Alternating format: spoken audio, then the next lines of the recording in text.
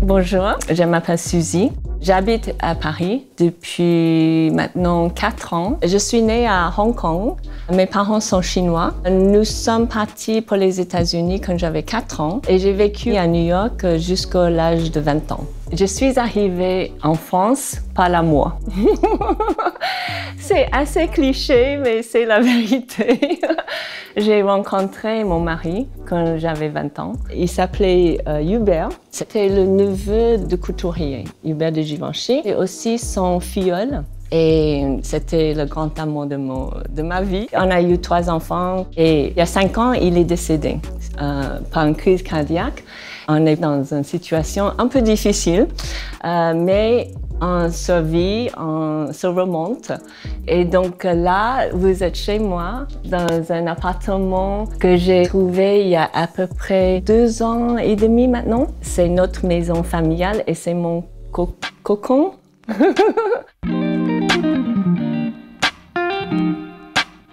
Donc il y a ce côté-là où c'est très cosy, avec des canapés très confortables, très doudous, avec un tapis que j'ai trouvé au Maroc, avec une table basse assez moderne pour contraster.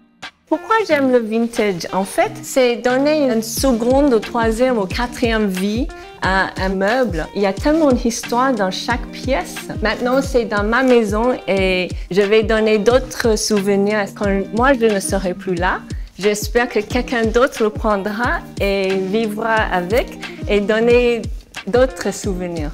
Ça, c'est des estampes pour les tissus que j'ai trouvé en Inde. Il n'y a pas vraiment de style, mais c'est mon style, un peu un mélange de plein de cultures, un mélange de plein de choses. Il y a 2 ans, par le hasard, j'ai rencontré quelqu'un à un dîner, par des amis, et il m'a dit « mais on se connaît ». Et j'ai dit « mais non, on ne se connaît pas ». Et il m'a dit « mais tu devrais travailler avec moi ». Je travaille dans la mode, je suis directeur d'agence. Et j'ai rigolé et j'ai dit « oh mais tu ne connais pas mon âge ». Mais tu es fou. Parce que j'ai plus de 50 ans. Et donc, j'ai mis 6 mois pour me décider. On est devenus amis d'abord. Et il m'a dit, Suzi, tu ne le sais pas, tu ne le vois pas, mais tu vas inspirer beaucoup de personnes. Et tu ne le sais pas, mais moi, je le sais.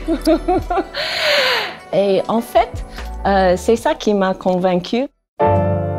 Mon premier défilé, je l'ai fait pour Off-White et j'ai pris un cours de marche pour un peu me habituer. J'arrive, je fais le fitting. Il y a des astuces pour ne pas perdre les chaussures quand tu marches. Donc en fait, il met double face scotch tape et comme ça ton pied reste dans les chaussures. Sauf le mien, ça a commencé à décoller. Je fais comme je peux, je marche, mais j'étais vraiment trop lente. Et quand je suis sortie du runway, le casting director me dit « What happened? » I said « I don't know. » J'ai dit « Je vais jamais travailler encore. » Donc voilà, mais en fait, ça m'a appris que parfois, il y a des choses qui semblent insurmontables. Et en fait, tout est surmontable avec du travail, de passion et de intention. Ça, c'est le petit salon avec des couleurs un peu plus sombres. Ça a commencé avec 7 canapés tout en cuir. Et c'est 2 lampes, un des trouvailles aux puces. C'était pas la même forme et c'est ça qui me plaît un petit peu aussi. C'est des choses qui sont pas totalement pareilles. Avec une table, un nesting table, ils disent, qui est rond. Et mon lustre qui me fait penser au sud. Parce qu'en fait, c'est un lustre qui est fait avec des disques en genre de coquillage mother of pearl. Et donc, en fait, quand il y a un courant d'air, ça fait un bruit comme à la plage. Ça fait la musique et j'adore. Ça, c'est mon mari qui a sculpté, donc j'aime beaucoup et qui va bien avec l'ambiance de ma maison. C'était un artiste. La peinture qui est derrière toi, la peinture là, c'est lui. Même s'il n'est pas là, il est avec nous. Donc la cuisine, quand j'ai acheté cet appartement, la décoration n'était pas refaite depuis les années 70. Et apparemment, il y avait beaucoup de personnes qui recherchaient pour les films de l'époque ou des séries télévisées. Ils venaient ici parce que ça n'avait pas changé du tout. Donc la cuisine, je voulais faire vraiment toute neuve, ma cuisine à moi. Et ma cuisine, c'est pouvoir être avec des amis, cuisiner, parler, prendre un verre. J'ai cherché un téléphone ancien parce que, en fait, ça m'a fait tellement rire parce que quelqu'un pouvait écouter ton conversation. Et ça, c'est une des photos de mon éditorial. Mes enfants se foutent de moi parce qu'ils disent « Oh, tu te mets sur le mur ». Mais j'ai dit « Mais c'est mon premier éditorial. J'ai jamais cru que j'allais faire un éditorial. Et donc, j'en suis fière. » Voilà. J'adore les fleurs. Et donc, si tu viens chez moi, tu vas voir, il y a toujours des fleurs ou des plantes. Et c'est moi qui m'en occupe parce que j'avais une maison dans le sud de la France. Et c'est quelque chose que j'ai voulu garder avec moi. Donc, j'ai des lavandes, j'ai des olives. Ah, oui, oliviers. Il n'y a pas d'olives, mais il y a des oliviers. Et des jolies fleurs, comme ceci. Qui sont vraiment très jolies. Cette pièce, j'aime beaucoup. C'est la bibliothèque et mon bureau. Je commence ma journée ici. J'ouvre les fenêtres grandes ouvertes comme ça. Et souvent, quand il fait beau, je tourne même mon fauteuil. Comme ça, je suis à l'extérieur. Je prends mon café. Et le soir, quand j'ai fini ma journée, souvent, je prends mon verre de vin ici, avec cette belle arbre centenaire. Cette table, c'est quand le Ritz a vendu tout le meuble de leur hôtel. C'est la première fois que j'avais, tu sais, le paddle avec un numéro. J'ai fait très vite et en fait, j'avais la chance parce que c'était une des premières pièces mises en vente parce que tous les autres, les prix ont envolé. Donc, je suis très contente avec cette table. C'est mon premier achat dans une vente aux enchères.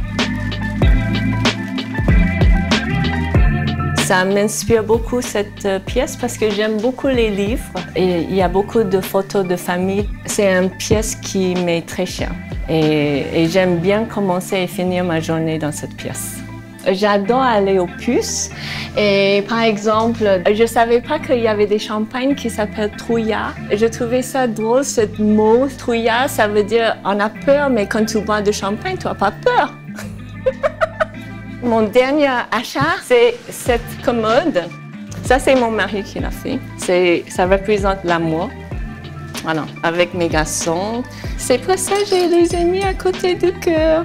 Je n'achète pas vraiment avec le penser que ça va prendre de la valeur et c'est peut-être un tort, mais en fait, je fais avec mon cœur. Le plus grand puce, c'est le marché aux puces de Clignancourt, qui est super. Mais il faut savoir où aller.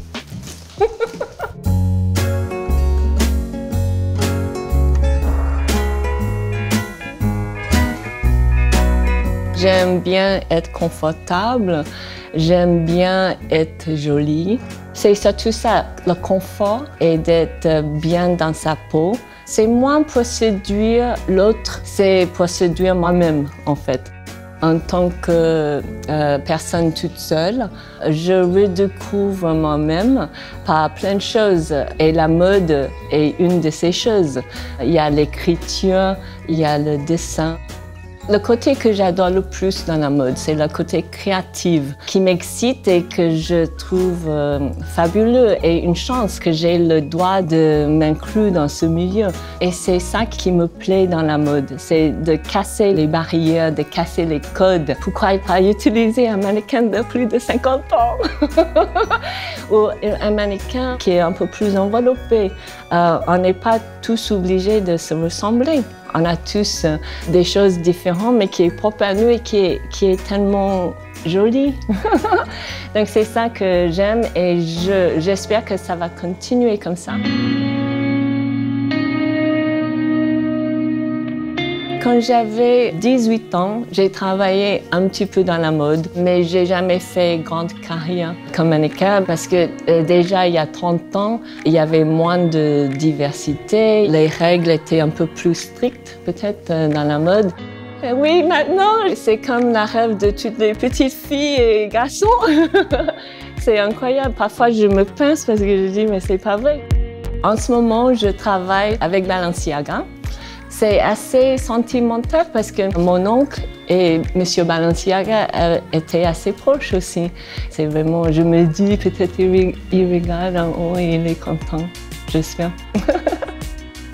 Hello! Hello? Who the fuck are you? No. Sorry.